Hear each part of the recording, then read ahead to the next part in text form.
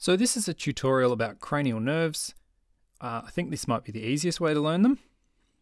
I want to explain upper motor neurons, lower motor neurons, the pyramidal system and the extrapyramidal system, and the requirements for spasticity and bilateral innervation of the cranial nerves. So I think the easiest way to start is by looking at a relatively simple nerve, the spinal nerves. So I'm going to give you an example of a spinal motor nerve that supplies the muscles to the rest of the body, something that we're not usually used to dealing with in speech pathology. So a typical nerve will start in the cerebral cortex, up in the motor strip, up here.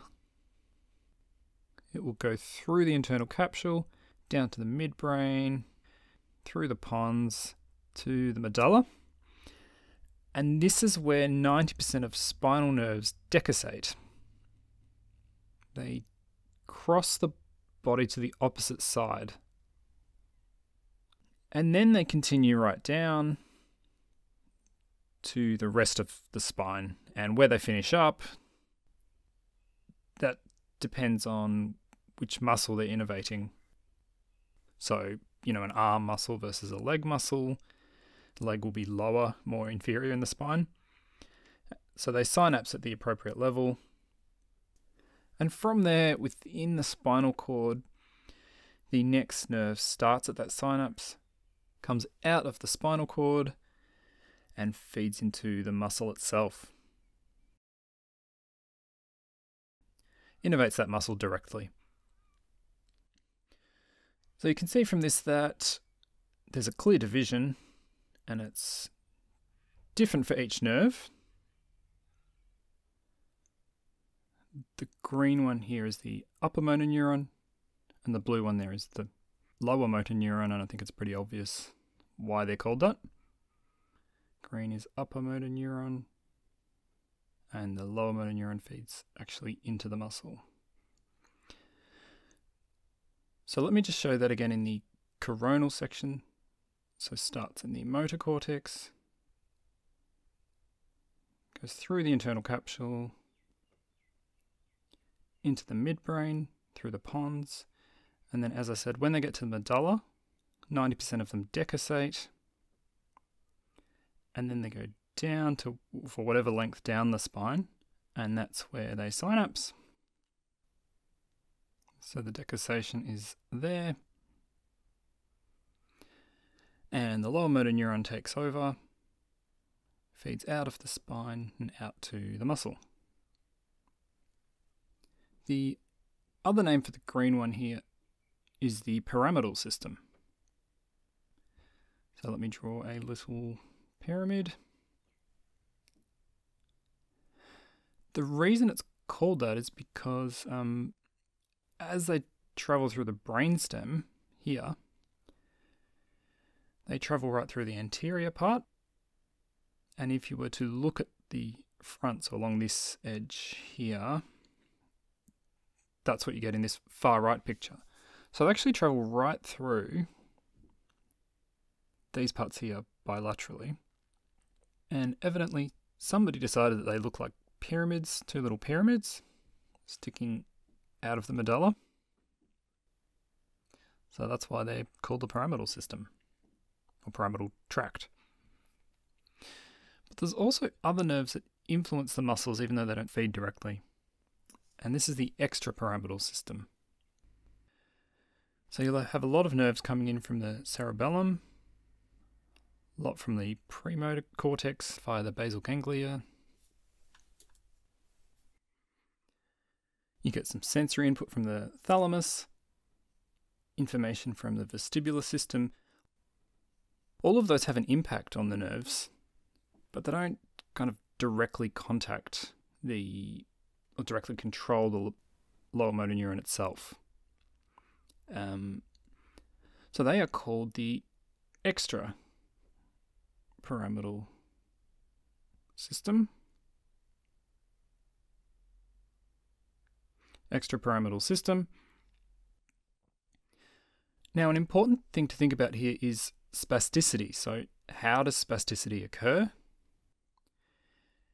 we take the example of a stroke in the cortex somewhere, so maybe in the motor cortex itself, the upper motor neuron is damaged, and the important role of upper motor neuron in spasticity is it has an inhibitory effect on the stretch reflex. Without that inhibitory effect of the upper motor neuron, it's there to tell it to relax, not to be so sensitive. So the lower motor neuron overcontracts, and you get spasticity. So overreacts to being stretched. So you wouldn't get that with a lower motor neuron lesion. That's literally cutting the nerve so the muscle just goes limp. It's just pulling the power cord out.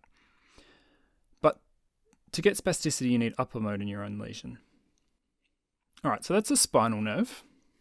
As I said, not something we're used to dealing with. If we move down and talk about the cranial nerves now. So the cranial nerves are different, obviously. They're called cranial nerves because they're contained completely within the cranium. They don't need the spine, generally. So let me give you an example of a cranial nerve. They start in the same place in the motor cortex. They come through the internal capsule, just like spinal nerves, come down to the brainstem, just the same. But they decussate in different areas of the brainstem, and immediately after they synapse, or, soon after. So again, they decussate, and then they synapse. So then the lower motor neuron begins within the brainstem. So for example, the fifth cranial nerve, the trigeminal, will exit from the pons out to the muscles of mastication. So just remember, we're only talking about the motor aspects of cranial nerves here. So I'll show you again in the coronal section, starting in the motor cortex, usually down lower, the ones we're talking about, through the internal capsule here, into the midbrain. They'll decussate, and then they'll synapse.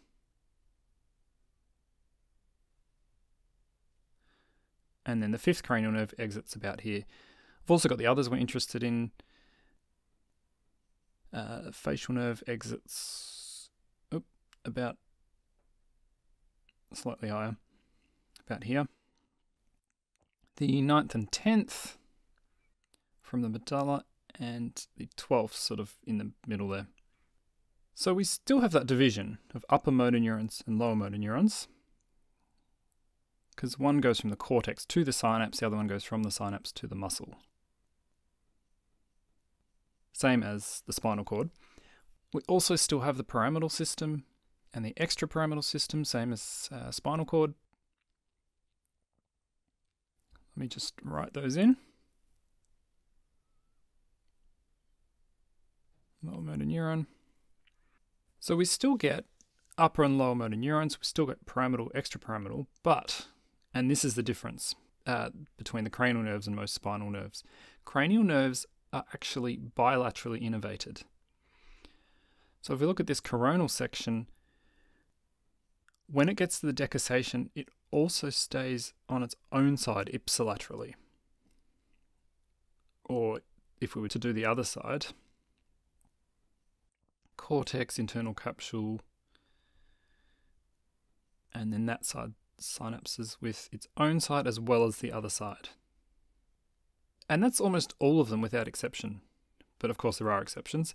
So the trigeminal, completely bilateral. Glossopharyngeal and vagus nerves, completely bilateral. Facial nerve, the exception is the lower face. So the lower face only accepts input from one side.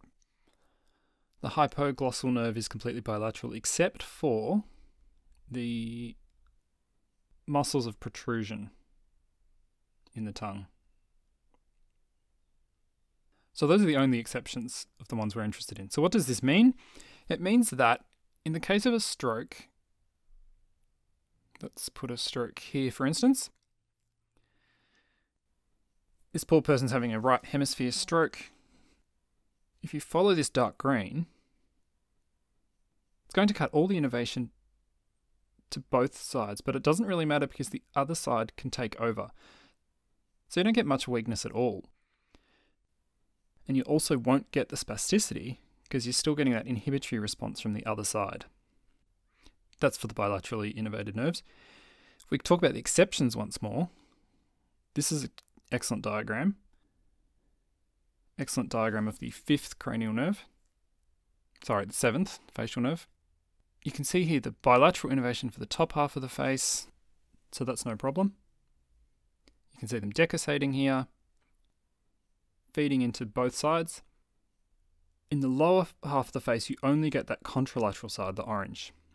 So imagine if there was a stroke to occur here, internal capsule. So all that orange you can see disappears. So what's left? Let's divide the face up. The upper left face is fine. The lower left face is fine. Upper right face is pretty good. The lower right face has weakness. So a left cortical stroke affects the facial nerve, and you'll see that in the lower right face. Same with the tongue when they protrude it. A bit of a rough tongue. That will lean to the right because the muscle of protrusion on that side's not working, so it's getting pushed over. And that's really the only asymmetry you see in the cranial nerves with a stroke in that position or anywhere along this section. Okay, so it's a pretty, useful setup to have in the case of a stroke. So you don't get weakness, you don't get spasticity for most of these nerves with a single stroke. How do we end up with weakness or spasticity? Well, you need to have a stroke on both sides, which would be unlucky, but it does happen. So it doesn't have to be exactly mirrored, it could be anywhere along that tract. Failing that, it would be a brainstem stroke. Now, if the person survives a brainstem stroke, which is not a given, because you've got all of the nerves in the brain bunching into that area, you can have innervation from both sides knocked out, and you'll get some severe damage and potentially spasticity, depending where it is. And also in a traumatic brain injury, you get bouncing and quite diffuse damage throughout the brain. And there's a high likelihood of spasticity in that case with traumatic brain injury. So hopefully that's explained upper motor neurons, lower motor neurons, pyramidal and extrapyramidal systems, spasticity, and bilateral innervation of the cranial nerves.